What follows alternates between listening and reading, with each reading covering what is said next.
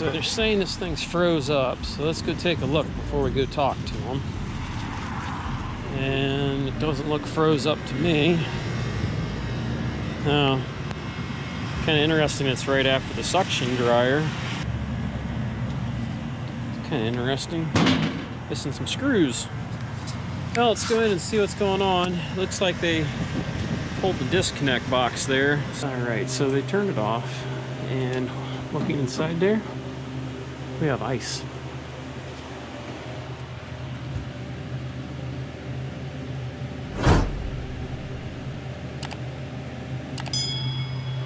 So something's causing this thing to freeze up. So we just need to find out what's going on. We're going to turn it back on and go see if we can put it in defrost. This probably has heaters on it because it's in here with like the beer cooler area. So sometimes these have it because they run them a little cold, but that's frosted up to the point where it's almost ice. Got the fans running, so we know they're all working. Definitely got some volume in the air movement. Let's go ahead, just take a peek in there.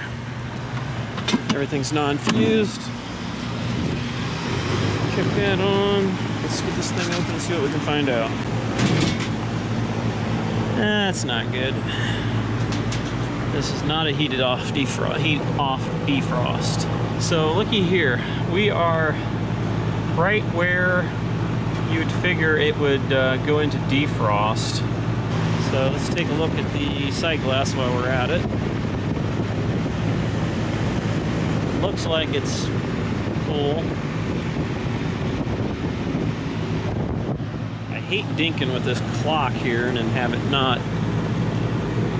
act up afterwards, so I have a very strong feeling that our issue is with this clock. I started this sucker up back December 23rd of 14. I'd only been here for 9, 10, 11, 12, 4 months I'd been here. And look at that, I wrote 19 pounds, 10 ounces in there, and what refrigerant it is. I can't tell if that's my writing or not.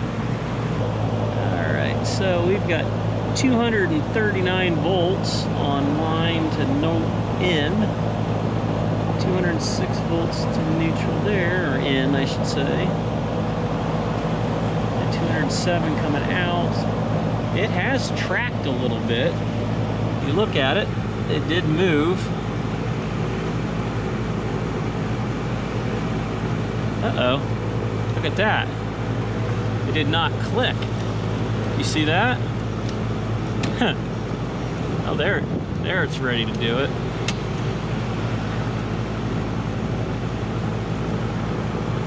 Let's see whether it pumps down or not. It's having a fit. That's why I don't use this thing very often anymore. Let's go ahead and get this cover off. Oh, it finally shuts off. Go figure. Alright, it kicked on for a moment because the pressure must have got up high enough for it to come on. So we've got the tools sitting in there to keep them dry for a little bit, and pressure's holding. Let's go inside and take a look, see what the fans are doing.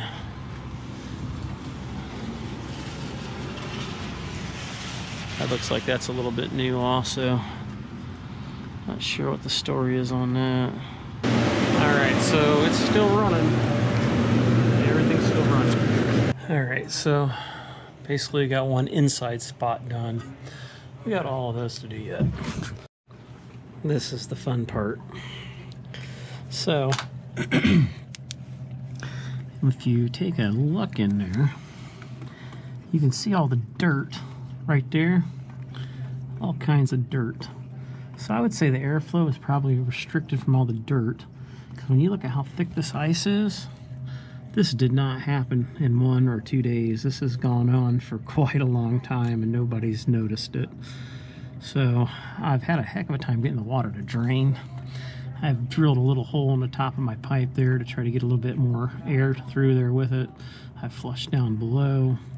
So we're basically just shooting it really slowly into the top and letting it fall down. But you can see all kinds of, you can see the hair.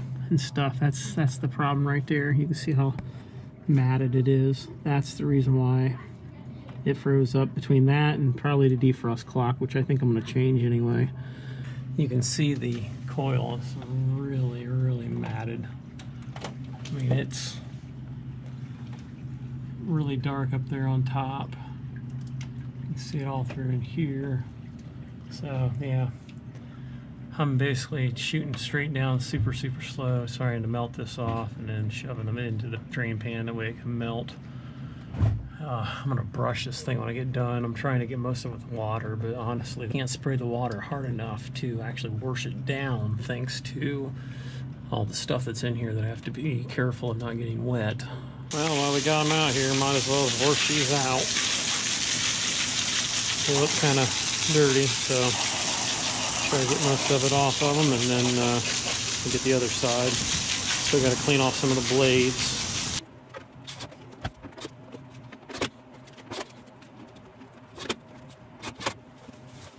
How's this wire coming out this drain? What's that wire? Yeah. That's so it don't freeze up. Is that what it is? Yeah, like it's heat tape. Heat tape thing? Yep, right through the middle of it. Okay. Yep, just, yeah. I thought maybe somebody stuck it in. Nope. It's supposed to be there. This one don't have it because this one don't run as cold as the other one does. But that's the kind of crap that was on the coil. That didn't help it none. So. Oh, no. Hell no. All right, so they're all running. That's always a good thing. These look like they had the electronic control motors in them. They look like the traditional one, but you can kind of just tell they're a little bit different. So we've got the coils cleaned on the back. We got a lot of crud out of the drain. Everything looks a lot better than what it did.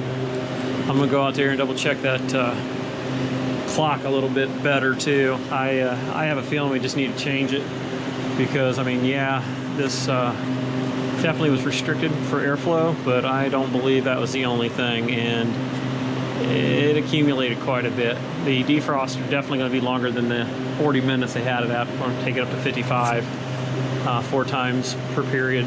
You've got it here with the beer cooler, which runs a lot colder, which they ain't running it near as cold as what it was running earlier.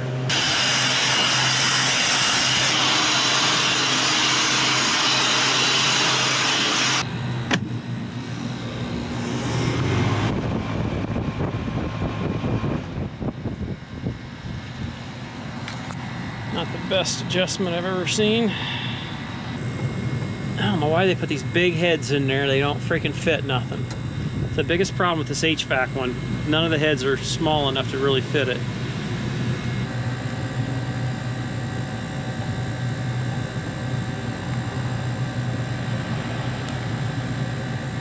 See how that does.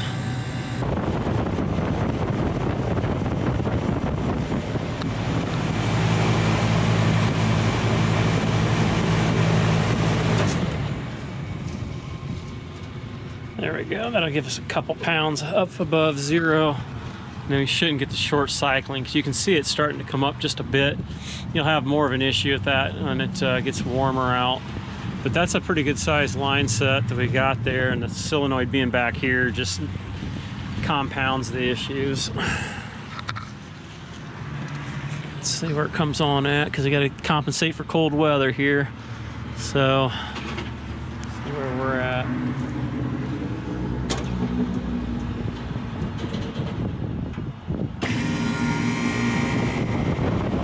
Maybe a little lower than it needs to be. Such a tedious thing.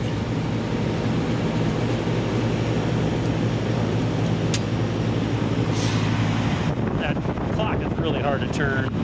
Alright, so we got this looped a little bit better. They're spaced out. No vibration now. We got this coming on about 23, 24 pounds. You know, it can get down to -10 sometimes here, sometimes a little colder, but just really depends. This is running on 404, but once we get that done, we're going to test out this clock a touch. Yeah, that's a little... I just can't win. I don't like this control very well. Kind of seems to be a pain in the butt. One little turn, that goes almost down to a negative. little tenth of a turn and it goes the other way. There, it goes back on. Yeah, I can feel some binding in this thing, so we're going to replace that clock. I'm not too thrilled with it. Just because the coil is a little dirty, I don't believe that was the only real reason why that thing froze up. And there's really not a whole lot else that would have caused it other than maybe a TXV that's starving the coil or something, but not to the point where that's at. There we go. That's about 2 pounds, 3 pounds. I'm happy with that. It seems to be holding there. Uh-oh, there's my kid.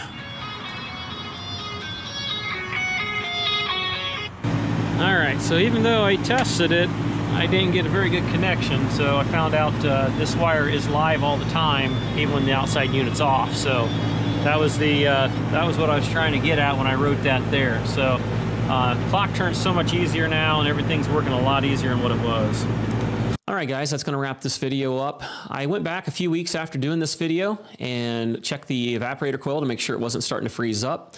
And it was not, which is good. I had a funny feeling when the clock was a little hard to turn and I had some weird clicks here and there, like it didn't want to engage and disengage the way it should.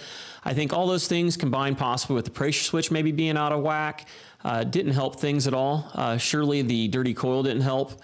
I know I mentioned in there that the coil might have been a good cause of it, but I've seen ones a whole lot worse than that not cause that kind of ice on the coil. So as always, just go through and do all the preliminaries as far as making sure the coils are clean, you got proper airflow, that your defrost clock's working properly, and that everything's working as it should. I did flush out the drain after I got a lot of that garbage off the coil. That would have been the next issue, would have been plugged drain pan. So it took a lot of flushing to get all that stuff out, as you noticed on the concrete in the drive-through. Basically, those drive-throughs are where a car can pull in and pick up whatever it is they want to pick up, whether it be a pizza, drinks, whatever the case. I guess they're more common than they are in some other states. I don't know exactly why that's the case. I just heard that from other people. I don't know if it's true or not, but they're pretty common around here. So I don't know if it has something to do with alcohol laws or whatever the case, but yeah, whatever. So other than that, if you guys like the video and you want to see more like it, you know what to do. I'd like to remind you on Sunday evenings at 8:30 Eastern Standard Time, me and Laura have been coming on and going over videos and having guests on and just kind of hangout time with my viewers. So if you would like to join us in the evening for that, we'd love to see you there. So for this video here, we are done. And until next time, guys, we will catch you on the next one.